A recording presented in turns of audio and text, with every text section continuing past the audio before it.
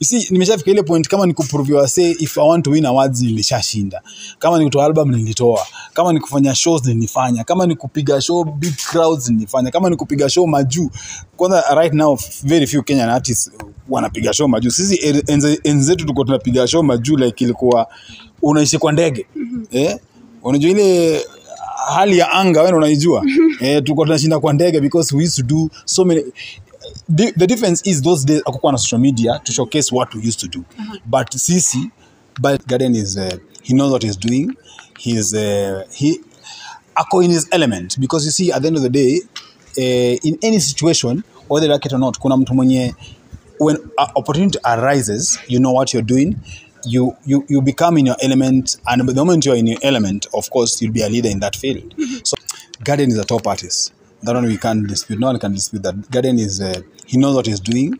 He ako in his element because you see at the end of the day, in any situation, whether like it or not, kuna mtu mwenye when opportunity arises, you know what you're doing. You become in your element, and the moment you're in your element, of course, you'll be a leader in that field. So Garden is, as we speak right now, and it's not only Guardian alone. There are people who, Moji is doing a lot of work, man. Moji is doing a lot, as in there's Timeless, there's Jabidi, they're working. It's only that people work in different fields and appeal to different crowds, but we can't take that away from Guardian. He's right now, he's at the top of his game. And coming back to your other question, for me, I've been here for 20 years, bro. Kama ni muziki nimefanya, yani unajua, you see, nimeshafika ile point kama ni kuprove say if I want to win awards nilishashinda. Kama ni kutoa album nilitoa. Kama ni kufanya shows nilifanya. Kama ni kupiga show big crowds nilifanya. Kama ni kupiga show majuu. Kwanza right now very few Kenyan artists wanapiga show majuu. Sisi enzetu tuko tunapiga show majuu like ilikuwa unaishi kwa ndege. Unajua ile hali ya anga wewe unaijua. Tuko tunashinda kwa ndege because we used to do so many. The difference is those days akukuwa na social media to showcase what we used to do. But Sisi, by the time ulikuwa you have big songs here in Kenya, ulikuwa umedominate market ya Tanzania, Uganda, Zambia. So tuko tunashinda tukitravel na shows za UK huko tulifanya show sana.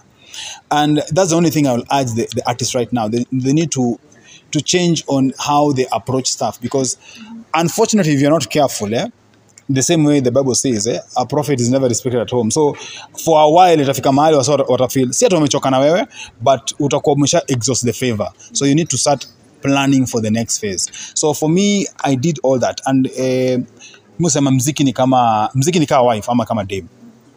That's the difference about any other career. Music, it needs attention. If you don't give it attention, it will never give you any result. So if you're not concentrating on music and doing music, like unakama say Guardian, 90% of his photos, anakuanga wapi? Ako studio. You understand? So muziki iko hivyo. Inataka attention nika dem. Unajua dem pia usimpea attention kidogo kutoka. So that's the same thing. So if you don't give attention to music, definitely it will not give you any result. So for me right now, watu wengi hawajaijua. I have a fully fledged office. I wake up in the morning, go to the office 9 to 5 each and every day. There are few days sana dedicate kama saa hii. Mimi on a normal days nizile pictures I don't post, but normal days I wear suits every day ningia kwa office asubuhi na mapema.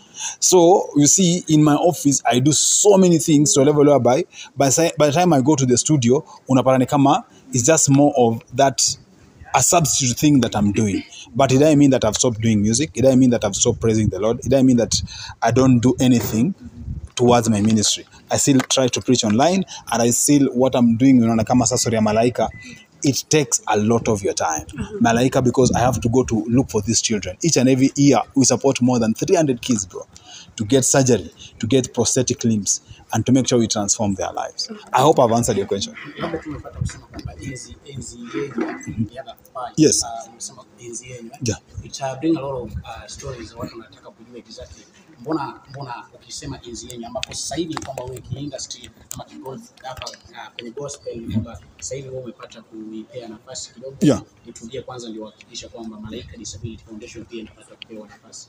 When I say zile enzi zetu inamaanisha it's so obvious. Zile enzi ulikuwa unajuanga tulikuwa tunatoa top charting songs each and every moment. You understand? There's a difference between when natoa ngoma moja just for, you understand, kuna zile ngoma mimi natoa tu naeka tu online and then, but kuna zile siku ulikuwa unatoanga songs so you are so sure this song is itaenda kushake the whole East and Central Africa. Unapata mimi nilikuwa napiga show paka Togo manze, niko Togo, niko Burkina Faso, Tobina nilipeleka weird countries zenye hata watu waongee Kizungu, unaongea wanafikiri najua Kifrench kumbe ni Kifrench ile niliandikiwa, you get. So all those things we are referring to those days nilikuwa tunafanya vitu kama hizo. Saa hii I rarely even do shows. I rarely even perform. Once in a while ndo nipata kwa stage na perform. I appreciate because I still get the same love. Nimekuwa juzi tumekuwa cheza gospel Dandora. The reception was amazing. So I still get the same love. I appreciate. But kuna wakati tuko tunafanya in 1 week you end up, nishapeana hiyo story, in 1 week tuko tunafanya show kama 7. In 1 week tuko tunamake kama 3 million. In 1 week. And you make na unaenda home na uko sawa. So currently there is an hashtag ya inasemekana kwamba bring Naiboy, tunataka Naiboy. Yeah, nimeona. Fika wakati wako ambao pia watu watahisi kwamba hashtag itakuwa ina trend, wanasema kwamba but me just see the difference naona sipotea ingi kwa sini. Onye Naiboy alipotea kabisa.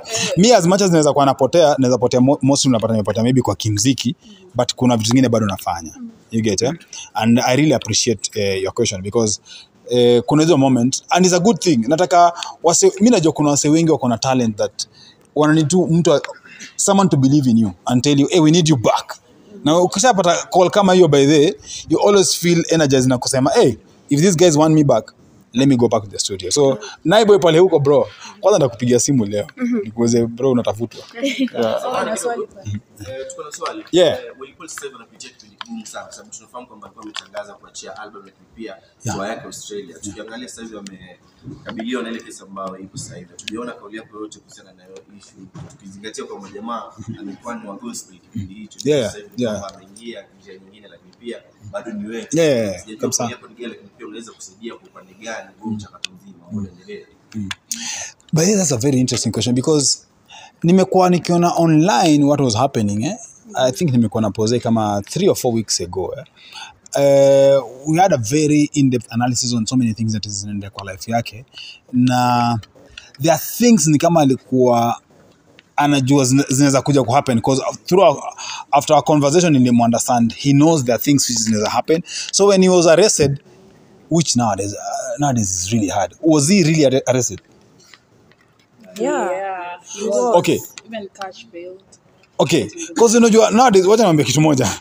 Mimi kitu naogopa kujiingiza kwa story mob. Kuna msee alikuja paka akaeka pay bill akasema bei ni mgonjwa and then tukaja discover ilikuwa ni kiki. I was so shocked. So squeeze paka I think nimezeeka sana ama I don't know what happens because there are some people who do things but time unaanza kufollow up unapata ni msee anataka kutoa ngoma ama ni msee anataka tu kutrend ama so before you involve yourself you have to take time. So if you guys have confirmed that ilikuwa ni true then it's quite unfortunate. And alikuwa arrested because of what? Cyberbullying. Cyberbullying. Yeah, he released a song dissing Diana Bati. Oh. Yeah. That's unfortunate, man. That's really, really unfortunate. Because nimesikia story mingi mara aligonga mtu, mara nikashindwa, so which is which? You get, yeah? So that is very unfortunate because